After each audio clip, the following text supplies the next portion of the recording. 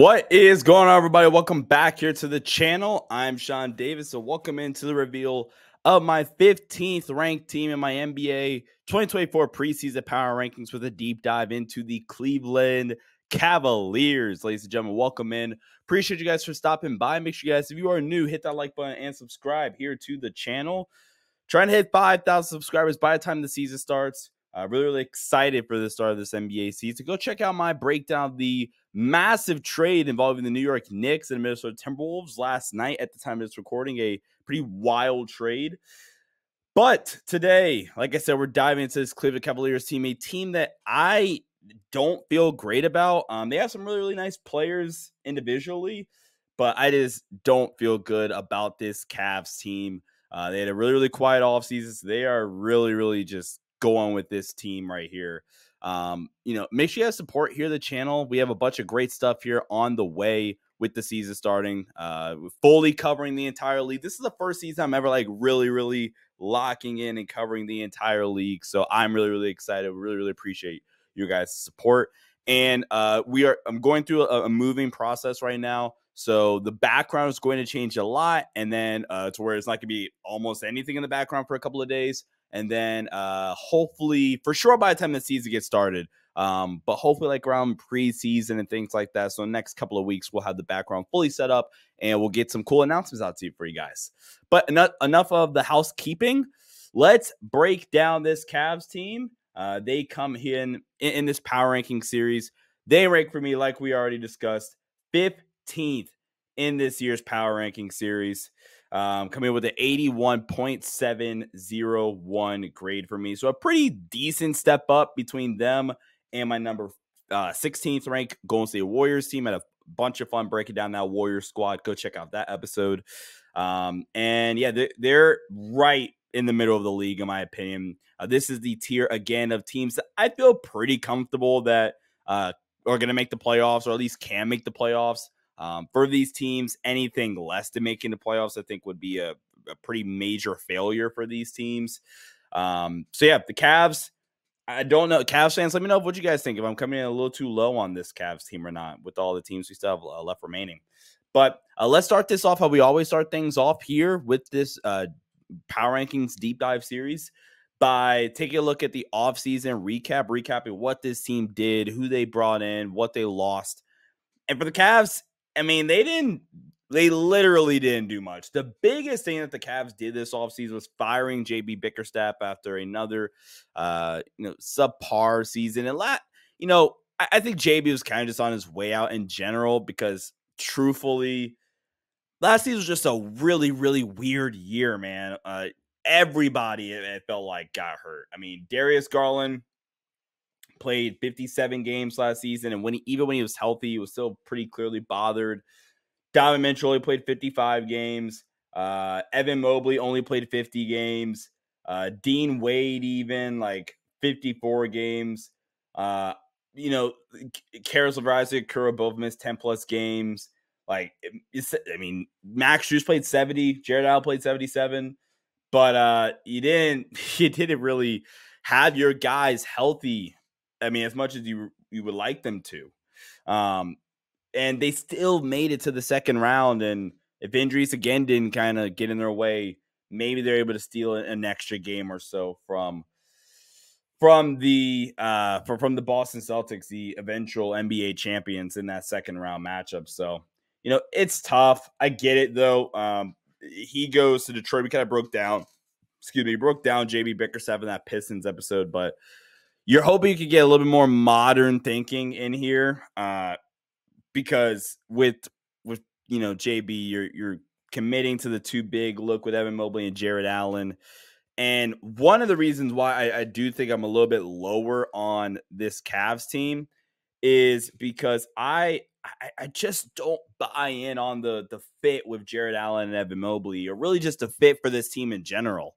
And we'll talk about that stuff. But like I said, they fired JB Bickerstaff, but then they bring in Kenny Atkinson, which is just super meh, honestly. It's fine. But I just don't think this Kenny Atkinson really raises the floor of this group, personally. He's a good locker room guy. Like, I think if you gave him some scrappy dudes, kind of like those older Nets teams, I think he did well with like the D'Lo and that squad that made the playoffs. So I'm curious to see how Kenny kind of interacts with the stars here in Cleveland. That'd be interesting to see. And then, I mean, they lose Marcus Morris, who unfortunately this kind of like states how much they were injured. Marcus Morris played 817 minutes last season, which is nuts. They lose him. Not really much to break down there, but they do bring in Jalen Tyson. That's the only major player acquisition from this summer for the Cleveland Cavaliers is bringing in Jalen Tyson. And Jalen Tyson, I did wind up having a first round grade on Jalen Tyson. I wasn't in love with him, and it kind of took me a little bit longer, I think, to really come around on Jalen Tyson. I feel like he was a draft analyst darling. Wound up having Jalen Tyson 26th on my board at a late first, early second round grade on him. The 3-point shot, in my opinion, was probably going to be the most translatable skill. I really buy the connected playmaking ability, especially when attacking closeouts or in ball screen situations. I think he has some defensive upside. He's a pretty smart player, especially with like some of his gap discipline away from the ball.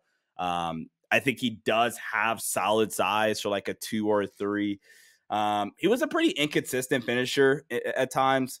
At Cal, and I do think his offensive bag, every once in a while can really turn into just shooting a bunch of tough, pull up jumpers. But it'll be kind of interesting to see Jalen Tyson's role kind of, scale down a bit from what it was at Cal to being an NBA role player. And that's where I think you can get a little more buy on the defensive side and see some more fun stuff from Jalen Tyson. So it was a fine pickup. I think he can be a nice added like score to this bench, but it's kind of crowded here in Cleveland with their bench. I think they have solid bench players, but he could actually kind of crack the rotation because they're going to need some real scoring. Caris LeVert, are we still kind of buying into Caris LeVert as a player in 2024? He had a down year in shooting. Shot 32.5% from 3 last season per dunks and threes, coming off a 39% 3-point shooting season. So Jalen Tyson could definitely kind of steal some minutes here. But let's dive in here and let's kind of start off this my roster breakdown with this Cavs team. And I'm gonna kind of start things off by saying this. I was on a podcast, not too long ago, maybe like a week or two ago now, and I was asked a question about kind of my opinions about the Pacers and the Cavs, for example. And the best way I can really describe it is I like that Pacers team makes so much more sense to me than this Cavs team does structurally, right? I think almost everybody complements each other on that Pacers team. There's not this awkward ass fit. Because truthfully, here in Cleveland, there's some really, really awful fits that I don't think we're able to like fully maximize everybody here in Cleveland. And it sucks because they kind of have to figure out a way, and they're hoping, I guess, it is Kenny Atkinson, because you look at all the damn money they spent this summer. I mean, kind of surprising as a small market team. You look at the Cavs. I mean, they're not your typical small market team. They've dealt with teams that had LeBron on it and things like that. So, take that with a grain of salt, I guess, the Cavs being a small market team. But they're locked into Darius Garland's contract. He'll be a free agent after the 2027-28 season. Donovan Mitchell has a player option for that 27-28 season. Jared Allen is locked in until the end of 28-29. Then you have Max Strus locked into the end of 26-27. Evan Mobley locked into the end of 29-30. And also now they paid Isaac Okoro too here finally, locked into the end of 26-27. They are locked into this core that I'm really, and if I'm wrong about this take, I mean, okay, oh well, I'll just be wrong about this one. But I really, really don't think this Cavs team is I think they've hit their ceiling.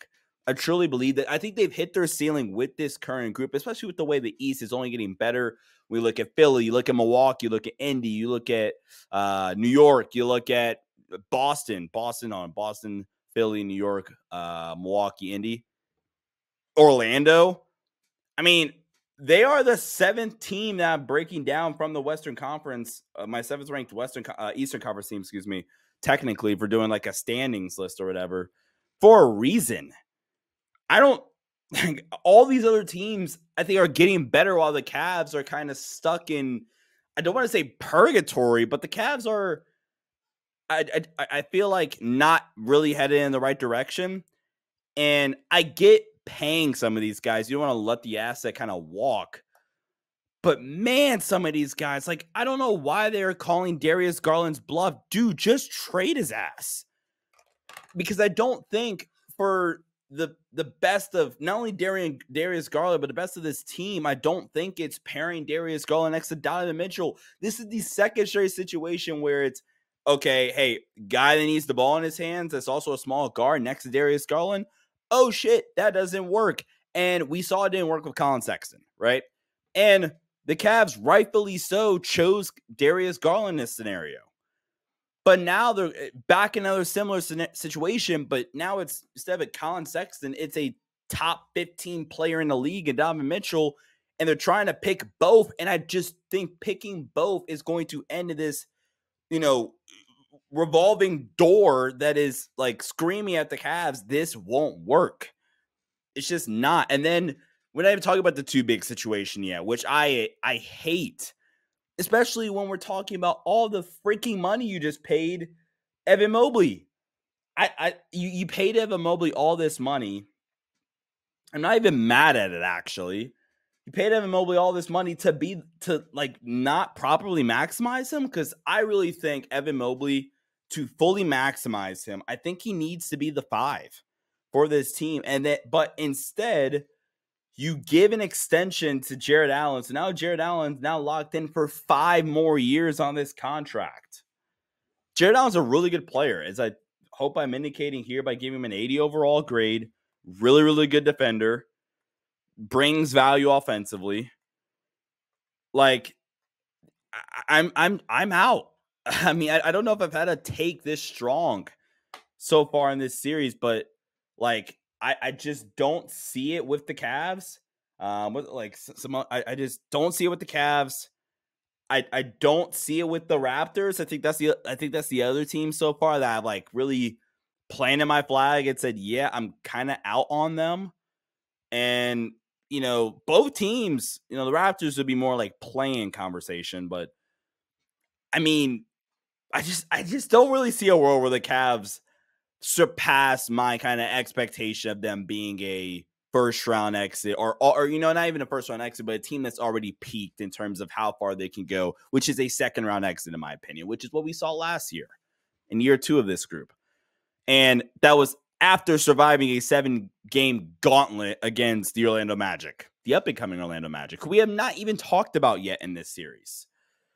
So, and again, if we're projecting, I mean, again, clearly, because we haven't talked about him yet, I like that Magic team a whole hell of a lot more than I like the Cavs right now. Maybe a whole hell of a lot more is a bit of a stretch, but you get the drift. Dive into the roster breakdown. Obviously, we got to talk about some of the tiers here. So Kenny Atkinson, tier 6 for me, I think, and getting a C for me for the coach. 23rd through 27th in the league. I think he's an okay coach. I think schematically there were some rough stuff from Brooklyn. I think there's some stuff that's like great, but the consistency, the overall like systems I think he was implementing, I just what that kind of impressed by with Kenny Atkinson. Although I'm kind of curious to see what he's maybe taken from Golden State. He passed up on the Charlotte job last season to go back to Golden State, and now he lands here in Cleveland. So really, really curious to see. And maybe honestly, want to put the green arrow up on Kenny Atkinson, I wouldn't blame you. So we've talked about 3 different teams, like the Hornets, Raptors, and the Nets for coaching, and kind of a different outlook on Kenny Atkinson compared to those other 3 coaches that were in this tier. And then the bench, tier 4, C+, 14th to 19th. This is a pretty adequate NBA bench. Like I said, C+, perfectly fine bench. They got some fun pieces. You have Isaiah Crow, good defender, Dean Wade, Jordan Niang. Tristan Thompson is like the backup big, which I don't love, but like I said, they also have Jalen Tyson, Craig Porter as kind of backup 1. You're hoping he can, maybe step up and get real minutes. Undrafted player last season out of Wichita State. Solid playmaker, played in 51 games for this Cavs team last season. Ty Jerome's here too. Sam Merrill. They have some fine bench, pretty fine NBA bench. And then defensively, they're going to come in for me in my tier 3 of NBA defenses, ranking 8th to 19th in the league, right at the top of this tier, actually. I will say if JB Bickerstaff was here still, this team would be in my tier 2 of NBA defenses, which currently is 4th to 7th. So just a little, extra tidbit there. JB's a really, really good defensive coach, I think. Kenny's fine. And I mean, tier 3, 8th to 13th is still great. That is essentially a championship defense. I think if you're a top 13 defense, is actually pretty much historically proven over the past 25 plus years now. I want to say dating all the way back to 97. There's only been 2 teams since 97 to win an NBA championship without a top 13 defense. That would have been I want to say 2001 Lakers, or maybe it was, 2001 Lakers, because that was the Lakers team that was pretty banged up with injuries. And then but that defense was the second best defense come playoff time. And then the Nuggets, most recently, they won the title, but that team, stopped caring in March, and that tanked their defensive rating. But they were 14th, I think, in defensive rating that year. And then once again, come playoff time, that was a really, really good defense. So top 13, pretty much championship quality defense. Although some of the teams outside of that, do have some concerns with them. But all right, let's dive in here finally, to kind of the roster breakdown and my thoughts on these individual players. And the conversation obviously starts with Donovan Mitchell. He gives his team a massive multiplier boost that you guys can see in kind of the bottom right-hand corner. Him and Evan Mobley give this team a superstar boost, if you will. I do think they are the 2 best players on this team. And Donovan Mitchell, what more can't be said about Donovan Mitchell? Completely, warranted of that massive extension he got. And honestly, look at some of the other contracts that are going around the league. I mean, he'll be 31 by the end of this deal, but compared to, some of these other deals that are going around, $53 million for a 31-year-old Donovan Mitchell, it could be a whole hell of a lot worse than that. I'll just say that. He is such a dynamic offensive player with the ball in his hands. I don't know. There's a tweet I want to say from NBA University that was what's the super specific, maybe even weird trait that one player is just super special at for it. And for example, Kevin Love, outlet passes and stuff like that, right? Or touchdown passes, outlet passes. Donovan Mitchell, it's splitting pick and rolls. I don't know how many players in the league are better at specifically the splitting pick and rolls and playing at a freak athletic pace from that point. Ja comes to mind, but anything that requires athleticism, Ja is going to be at the top of the list. Plays with such great pace, is super efficient as a pull-up jump shooter. Whether it's at a ball screen, it's at an ISO, legit shake and wiggle too. Can get downhill essentially whenever he wants. He's a really, really good playmaker. I don't think he's a, elite playmaker, but he's a really, really damn good one. Finishes through contact really, really well. He doesn't do the younger guard thing. And Donovan Mitchell's kind of a vet at this point. I mean, like we say, he's 27, going on 28. Might already be 28 actually. But the thing that kind of drives me crazy is like with younger guards is they avoid contact a lot of times instead of like embracing it, going chest to chest and just finishing straight through the defender. Donovan Mitchell's meeting you at the rim. Plays incredibly well. The driving ability really opens up his playmaking game. And, you know, he's creating a lot of his shot attempts at the rim. 90% of his field goal attempts at the rim are unassisted. That's insane. The amount of rim pressure that Donovan Mitchell is able to achieve while also being a good finisher at the rim, despite the fact that teams don't give a damn about the two big lineups that they'll run with Evan Mobley and Jared Allen. You know, you would like to see him fully evolve as an off-ball player. And I think part of the fit stuff with him and Garland, I think it is a little bit on Donovan Mitchell because of just how elite, dare I say elite, he is with the ball in his hands. It's just hard to take him off the ball at times, and there is a fairly dramatic drop off from his effectiveness with the ball in his hands than off the ball in his hands, where, you know, I do think at times, you know, he'll just kind of, you know, get in. I think he'll just kind of disappear if he's off the ball, and not really be as active and engaged as he would want him to be. But when he is off the ball, he's a really, really good catch and shoot 3-point shooter. Shot 41 per B-ball index, shot 41.8% on catch and shoot threes last season. He's very easily the best player here in Cleveland. Like I said, he created an ISO. The only thing with Donovan Mitchell is I'm not quite sure if he's a 1A on a championship team. I know for sure, without a doubt, I know he's a 1B. I know Donovan Mitchell's a 1B. Where like on a night-to-night basis, he can be your best player, but like he has a really, really good floor being like your second best player. I know for sure he's a 1B. I don't like him and Devin Booker, very, very similar to your players. But I don't know if he's the best player on a championship team all the way. And honestly, I think he's a very matchup dependent guy come playoff time. Or it's really just weird, I think, with Donovan Mitchell, because you look at Donovan Mitchell's kind of playoff runs, and he's had some flat out brilliant playoff performances. I think this year he was freaking incredible in the playoffs, where he really put the team on his back, where Darius Garland was struggling and couldn't buy a basket to save his life. It was Donovan Mitchell that said, all right, time for me to be Superman, time to put the cape on and, you know, help carry this team to victory. And he did that numerous times throughout the playoffs. Game 6, even though they didn't win, he had 50 points on 61% from the field. Ridiculous efficiency. Then in Game 7, closeout game at home, 39 points, 9 boards, 5 assists. Then in Boston, he was averaging, before he got hurt and missed the rest of the series, he was averaging 32, 6, and 5 on 51% from the floor and 53% from three.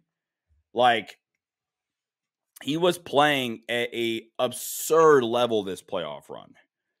But then you get a last year, and he was awful for the most part in that next series. Incredibly inefficient. Shot 43% from the field, 28.9% from three. Average, he had a less than a 2-to-1 assist turnover ratio. And it's kind of this back and forth thing. I mean, in to round out his Utah tenure, 39% from the floor, 20.8% from three in that Dallas series in 21-22. But then you have the playoff series, the playoffs before that, where he was phenomenal again. Great run against Memphis and the Clippers. They just lost. And then obviously we know the bubble, where he had multiple 50-point playoff games, a 44-point game 6, and a couple of 30 pieces thrown in there as well. So it's kind of weird with Donovan Mitchell. I think he's a fine defender too. You hope with the money you're paying him, you're hoping he's a 1A. But again, I don't know if they're really even surrounding him with the pieces for him to be a 1A and for him to try to take this team to the next step and elevate them in the Eastern Conference. So that's kind of just my take on Donovan Mitchell. And then Darius Garland, look, man, if you're a team that needs a point guard that can kind of set the table for everybody, can be a scorer when you need him to be, but he is a table setter and an expensive one at that, sure, but they can also knock down the three ball. I think partially kind of raise his stock in the playoffs, but for the most part, this would be a buy low, type of a trade. If you're a team like that, like I'm trying to think, like San Antonio, I thought would have made a bunch of sense for Darius Garland until they got Chris Paul, and I was like, okay, well, there goes that. I guess the problem is with kind of that hypothetical I threw out, how many teams need that kind of archetype? And that's a very, very legitimate question to ask. But I'm still a believer in Darius Garland, man. I really, really am. Last season was rough for Darius Garland. He obviously, I want to say fractured his jaw, and that really, really affected him. Came back, wasn't the same, and really, really took him a while to get back going. He missed over a month of playing time. His last game before the injury was December 14th, didn't return till January 31st. And it just took him a while to really, really get back going. And I don't think we ever really did see him get back going. I mean, he had the month of March where he played pretty well. 18 points, 7 assists per game, shot 43% from the field. But was super inconsistent in the playoffs. But again, it's just because, and it's kind of funny, you see him in the game without Donovan Mitchell in the playoffs. Now, game 5, he didn't shoot the ball well at all, but game 4, he was trying to put the team on his back. He had 30 points, 7 assists in that game 4 against Boston. Him and Evan Mobley kind of, carrying the ship. He had a good game 5 against Orlando, had 23, 5 and 5. I'm hoping with a full offseason now, like he's healthy, Donovan Mitchell's healthy. The one saving grace is you're going to get a real offseason. You're hoping you can kind of remodernize this offense with, Kenny Atkinson at the helm here and, check ball, because we have a guy that can maybe even make Donovan Mitchell's life easier. And that was kind of the pitch with a guy like Darius Garland, who has an incredible handle, can really, really shoot the three ball, like we mentioned. Great floater game. It just hasn't all the way came together with Darius Garland. That's unfortunate. Again, has to stay healthy. And yeah, I mean, another instant paint touch guy. Another guy that you would like to finish at the rim. He's kind of the opposite of Donovan Mitchell, where he's not this ultra aggressive finisher, but he's a really, really good downhill driver. Again, really, really opens up his playmaking game nicely.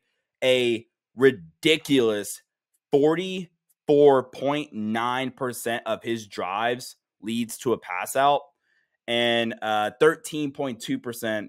He has a 13.2% drive assist rate, meaning 13.2% of his drives lead to an assist, which ranks in the 85th percentile per B-ball index, which is awesome. Again, he has the shiftiness and the handle, really get downhill and help manipulate defenses.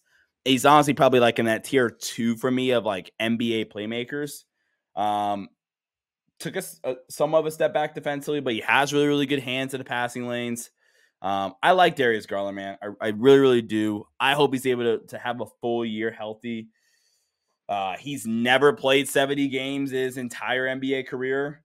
The closest he came would have been 2023, which ironically is probably the best year of his career. Highest assist percentage, highest estimated wins per dunks and threes, highest EPM per dunks and threes, highest 3-point percentage. So please, Darius Garland, stay healthy. And I'm going to be watching closely with this Cavs team this year. I really, really am, because I hope that somebody is able to just pounce on Darius Garland and kind of buy low on Darius Garland, and he rewards them. This is just what he is, and that contract kind of looks a little ugly, because although I do think he is a, maybe fringe, I do grade him out as an all-star, so I'll give it to him, like all-star offensive talent. it could also kind of start to go the other way, and he is just this really overpaid version of D'Angelo Russell.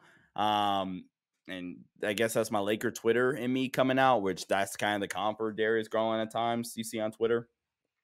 So I like Darius Garland a lot. I hope he's able to kind of turn it around. And then you got Max Strus here. And Max Strus, Miami darling, one of the very few Miami Heat players to kind of leave Miami and turn into and wind up still being a good NBA player, where it seems like everybody else leaves Miami and, drops off the freaking Mount Everest. Max Strus leaves Miami and is still a really, really good player.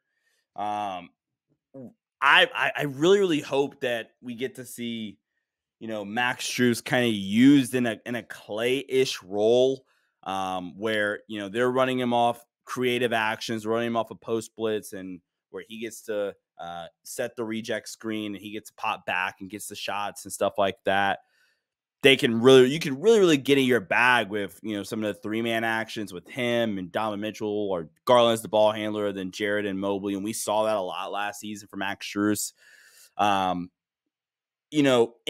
I think there's this thing where, with movement shooters or whatever, like, oh man, you're a movement shooter, but you can't play defense. Strus competes, man. Like, he is not a slouch defensively in the slightest, right? I think he does his job. I think he's in the right spots fairly often. He navigates screens pretty well, especially in on-ball scenarios. And again, I think JB did a really, really good job of, hiding some of these guys' weaknesses, to where, a 3-man lineup of Donovan Mitchell, Darius Garland, and Max Strus can really, really work. And kudos to JB, to where in lineups with Max Strus on the floor, looking at some of the lineup data here now, in lineups with Max Strus on the floor last season, the Cleveland Cavaliers, in terms of points per 100 possessions, they were a +5. They gave up only 111 points per possession.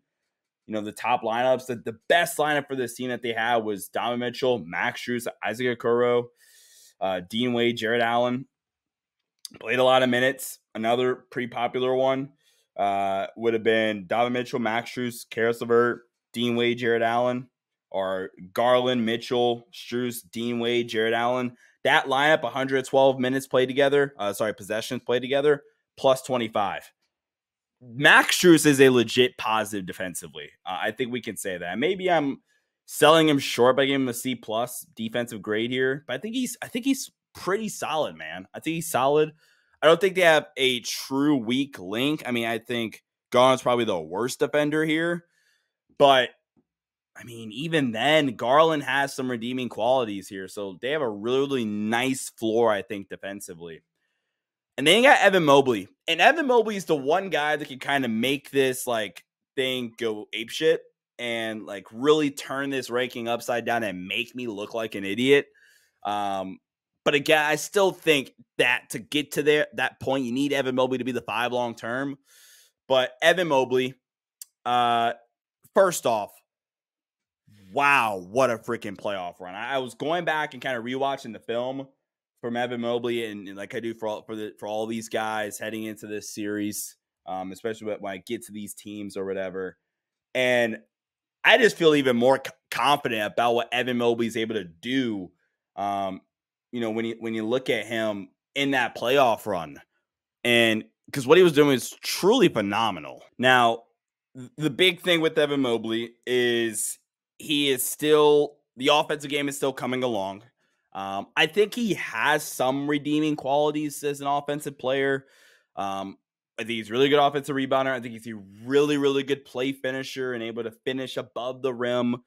The 3-point shot, you just want him to be a little more confident with the 3-point shot, honestly. He's an active cutter and things like that, like in the dunker spot and things like that. Has good timing and is a really, really good screen setter, I think. The post-up game and any of the self-creation stuff just is still super, super developmental still. But he's a developing playmaker to where he's able to, he's starting to be able to process stuff as a short roll playmaker, or if he does get a post touch and they double him because it's a cross match, he is slowly kind of developing some of that stuff. But the obvious progression is like, dude, can you be, for this pairing to work consistently with him and with him and Evan Mobley, can you really be a knockdown 3-point shooter? And that's what it's going to come down to for Evan Mobley. That's the biggest thing, right? But you go to game 5 of that playoff series against Boston, and you're like, oh, okay, so there's the self-creation. He had 33 points in game 5. No Donovan Mitchell. I want to say no Jared Allen as well, if I can recall correct. Yeah, no Jared Allen. Garland flopped. Garland did not have a good game. And it was Evan Mobley, go hoop. Evan Mobley, go create. And he put on probably the best offensive performance of his NBA career thus far. But then also, like I said, defensively, like, go cut on game 7 of that Magic game, and his timing is so absurd. His hands is so absurd. But he also has the lateral quickness. He has the build and the frame to be able to guard and keep up with wings and things like that and be incredibly versatile. That's probably the best thing this team, like the best reasoning they have for continuing to play him and Jared Allen together, is you could get really versatile, get pretty creative with some of your defensive schemes with him and Jared Allen playing together. And that's cool. And the contract he got, you are projecting forward and continuing like the offensive progression. And that's, again, probably where the Kenny Atkinson hire makes the most sense, is player development and what he is able to do with guys like Evan Mobley and to a lesser degree like a Darius Garland at this point. Great rim protector, like I already mentioned. And he's one of, I think I did a list, I got to find it really fast. He's one of the 10 best defenders in the league currently. I don't think that's a hot take. Great defensive rebounder, has great positioning for box down to things like that. Again, if Evan Mobley takes a big offensive jump this season under Kenny Atkinson, then okay, this ranking is in some trouble, and I'll be watching for what's to come here with Evan Mobley in particular. He's still only 23 years old. He's a young 23 at that. Like, he just turned 23 back in June. So, we'll be really watching him closely heading into this upcoming season. Got to cut back on the turnovers still. Like I say, he's a growing playmaker, but he's willing to. Incredible defender, and I think he's the best defender on this team for sure. But Jared Allen does not get enough love. Incredibly underrated. Also a really good shot blocker and rim protector. Defensively, they're able to do a lot of the cool stuff they're able to do because they have Jared Allen on this team. And I do wish he got the credit he deserved. It's just unfortunate because for the Cavs' long-term future, it's not very conducive to their success to be playing 6'11" Jared Allen that can't shoot next to current 6'11" Evan Mobley that isn't an effective shooter. Evan Mobley turns into an effective shooter out of nowhere. Okay, then bam, this pairing can kind of work a little bit more. And by effective shooter, I mean one that the defense has to actually worry about, which at the moment is not the case. But then defensive, going to kind of this bench group here, they have a guy in Dean Wade who is probably the best defender that nobody talks about in the entire league. Dean Wade is a legit 6'10". It might even be 6'11", but legit 6'10". And he, not only is he 6'10", and you think like, oh man, 6'10", like, we're mostly looking at shot block or rim protectors and things like that. Maybe you're looking at, a bigger wing stopper and things like that, right? When we're talking about guys that size. No, he's probably this team's third best defender on this team.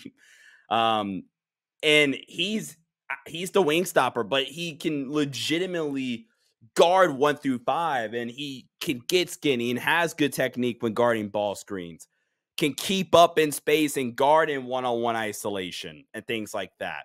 One thing I forgot to mention with Jared Allen is another reason why, like, the Jared Allen, Evan Mobley thing defensively is still really, really cool. Jared Allen is a really, really good post defender where you can kind of not have to, have Evan Mobley, be entirely in charge of that. That was one other point I wanted to bring up.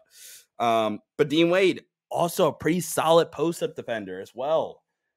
Offensively, he's essentially just asked to knock down, catch and shoot threes, which he does. He does that at a pretty fine rate.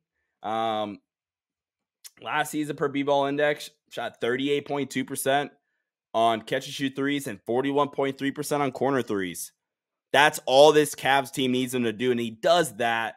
Then you're able. That's where you get the lineups where, okay, it's him and Evan Mobley on the floor together, and it works, or it's him and Jared Allen on the floor together, and it works, right? Because he is such a he plays his role so perfectly well, and it just makes sense. And we didn't get to see too much of it because of injuries, things like that. They only played 449 possessions, but I'm looking at this top group right here for them that performs well. These 43 possessions: Donovan Mitchell, Max Strus, Caris LeVert, Dean Wade, and Evan Mobley, plus 12.3 points per 100 possessions. This is a really, really fun player, man. One of the more underrated players in the entire league. Doesn't get talked about enough. Super, super good player, man. Great hands as well. This is a pretty common theme here in Cleveland.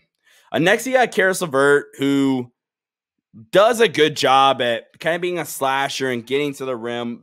Pretty common theme of guys that create their own shot for themselves, getting to the rim. He's an adequate playmaker.